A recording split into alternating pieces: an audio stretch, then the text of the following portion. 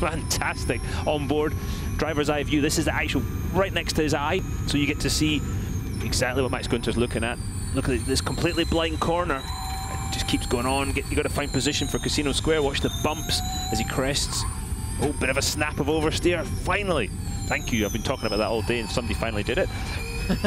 Down the hill into the hairpin. Let's see how much lock he has to put in, how much curb he uses on apex. Not too much curb, but a lot of lock. Bit of curb there, down to Portier. He's going to use the curb on the exit to keep the car in play again. Yep. Down the good exit through the tunnel. Now you're trying to pick out your braking point for the Nouvelle Chicane, which you can't actually see as you approach. Just look at his view. He's completely blind entry, and he's got a bit of traffic ahead. One of the Nissans doing the warm-up lap. Tighter chicane. Now watch how close he gets to the barrier. The Nissan moves out of the way. Entry, and then apex is the wall again. Easy to make a mistake. Maximum attack. Oh, flat out through the first part of swimming pool. Big jump on the curb.